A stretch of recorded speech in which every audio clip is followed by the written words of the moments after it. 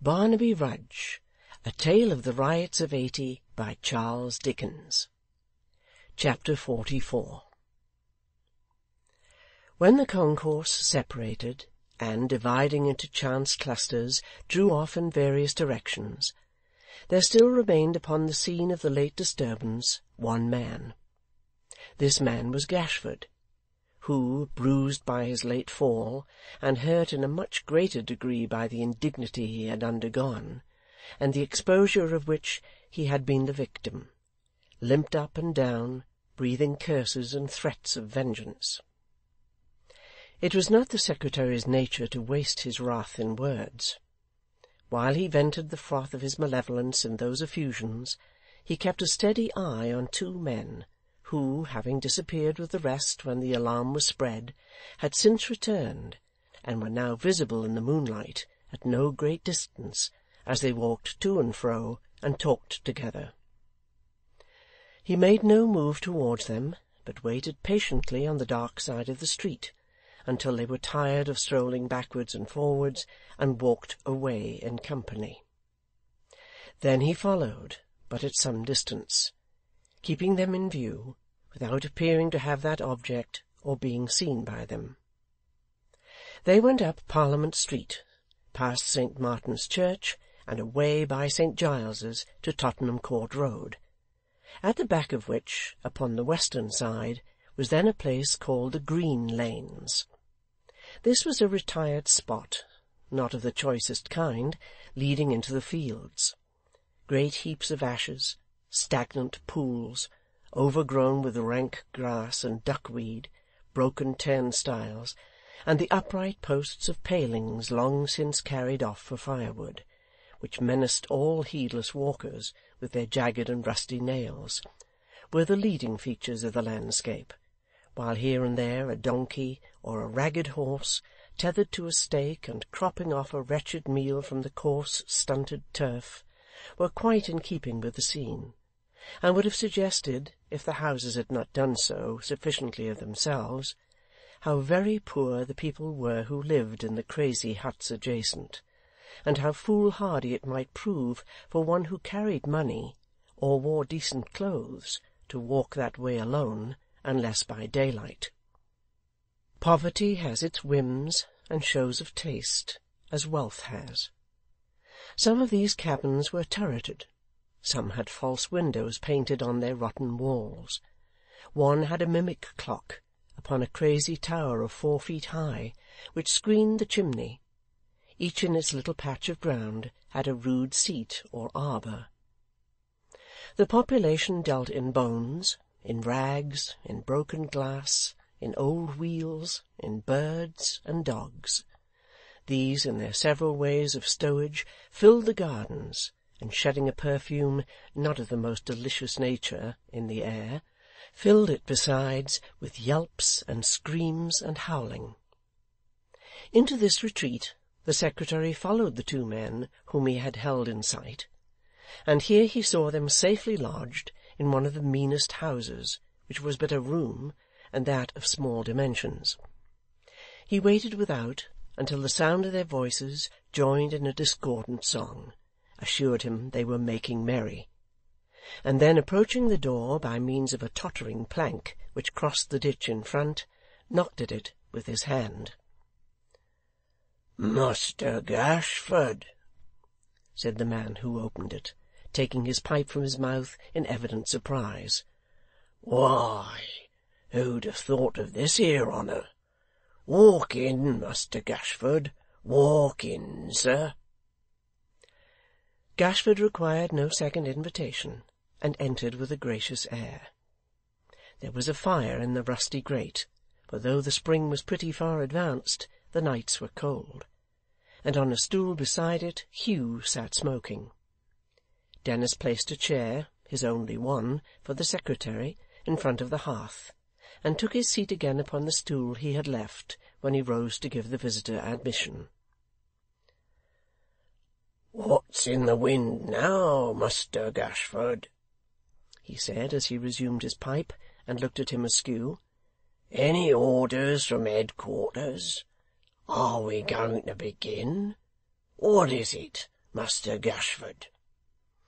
"Oh, nothing, nothing," rejoined the secretary, with a friendly nod to Hugh. "We have broken the ice, though. We had a little spurt to-day, eh, Dennis?" "A very little one," growled the hangman. "Not half enough for me." "Nor me neither," cried Hugh. "Give us something to do with life in it, master. Ha ha ha!" "Why, you wouldn't," said the secretary, with his worst expression of face, and in his mildest tones, "have anything to do with death in it?"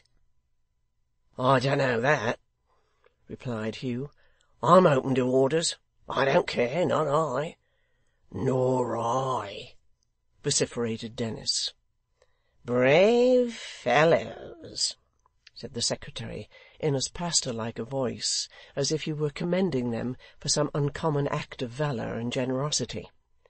"By the by," and here he stopped and warmed his hands, then suddenly looked up, "who threw that stone to-day?"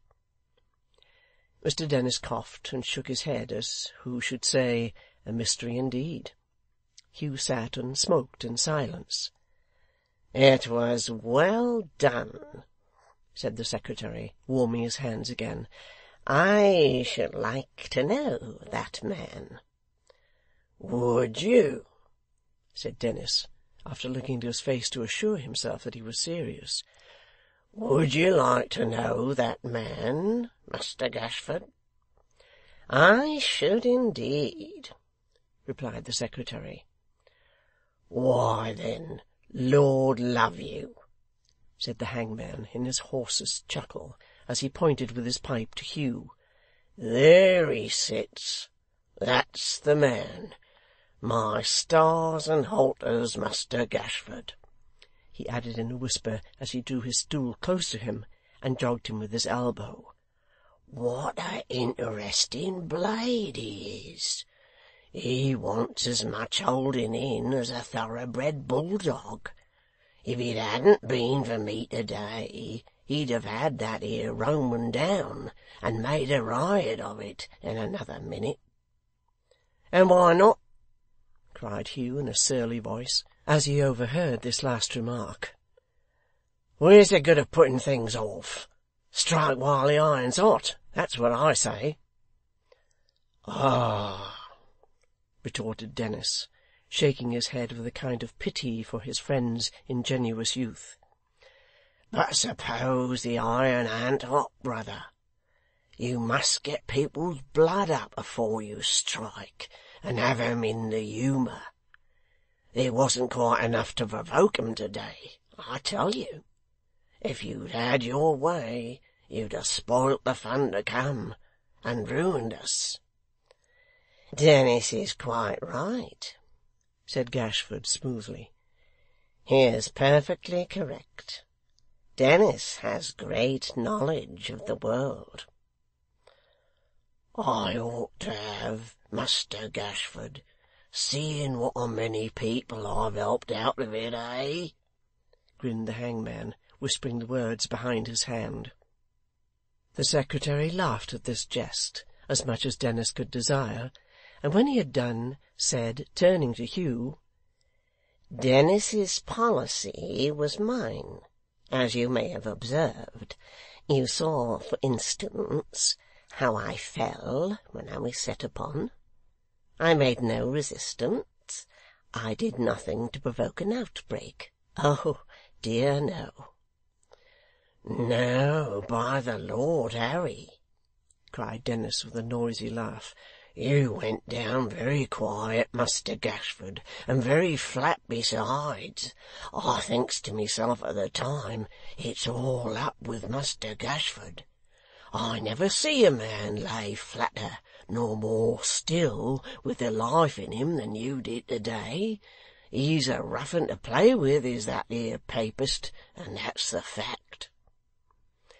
The secretary's face, as Dennis roared with laughter, and turned his wrinkled eyes on Hugh, who did the like, might have furnished a study for the devil's picture. He sat quite silent until they were serious again, and then said, looking round, "We are very pleasant here, so very pleasant, Dennis, that but for my lord's particular desire that I should sup with him, and the time being very near at hand, I should be inclined to stay until it would be hardly safe to go homeward. I come upon a little business, yes I do, as you supposed. It's very flattering to you, being this. If we ever should be obliged, and we can't tell, you know, this is a very uncertain world." "I believe you, Muster Gashford," interposed the hangman with a grave nod. "The uncertainties as I've seen in reference to this here state of existence, the unexpected contingencies as have come about, oh my eye!" Feeling the subject much too vast for expression, he puffed at his pipe again, and looked the rest.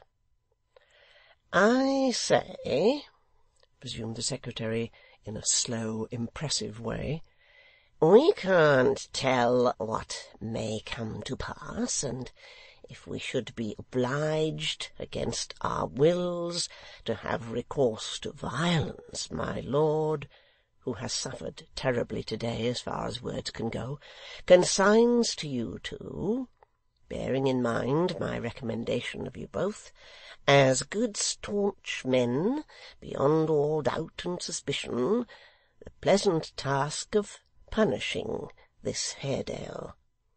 You may do as you please with him, or his, provided that you show no mercy and no quarter, and leave no two beams of his house standing where the builder placed them. You may sack it, burn it, do with it as you like, but it must come down, it must be razed to the ground, and he and all belonging to him left as shelterless as new-born infants whom their mothers have exposed. Do you understand me?" said Gashford, pausing and pressing his hands together gently. "Understand you, master!" cried Hugh. "You speak plain now. Why, this is hearty."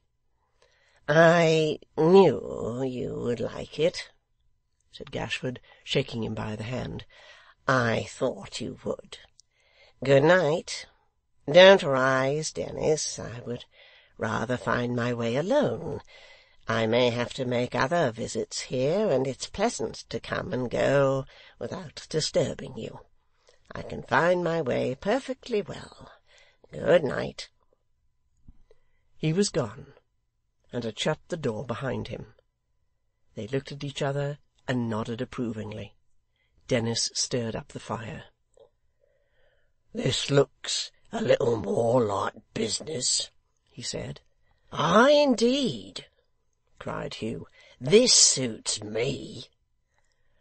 "I've heard it said of Muster Gashford," said the hangman, "that he'd a surprising memory and wonderful firmness, that he never forgot and never forgave.